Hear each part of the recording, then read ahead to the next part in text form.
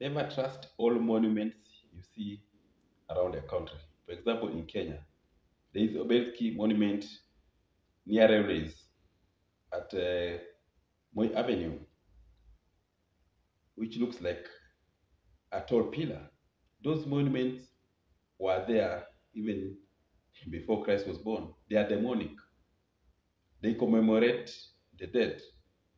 So when you go to Uhuru Park, all those monuments which are there, people did not come wake up one day and build those monuments. Even the shape themselves will tell you a lot. So in Kenya also, when the first president died, they mummied the body.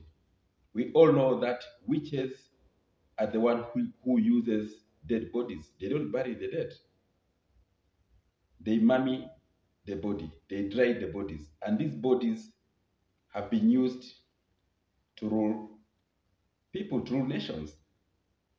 So people think that Mzee Jomo Kenyatta, who when he died and his body was mummied, they think that the British did so because they loved the person. No. The British had been ruling and they are still ruling using that mummied body.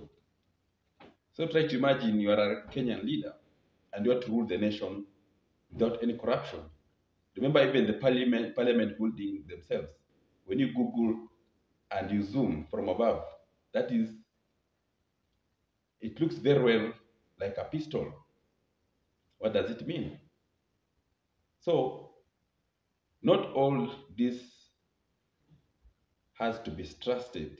Not all this monument has to be trusted.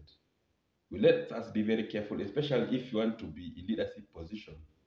You have to be spiritual to understand and how to break these monuments. If you enter parliament, especially the Senate, the chair, the Senate chair, the arms of the chair looks like a snake. The person who designed this chair did not come one day and decided to make it look like a snake. There are reasons behind everything. Let us be very careful.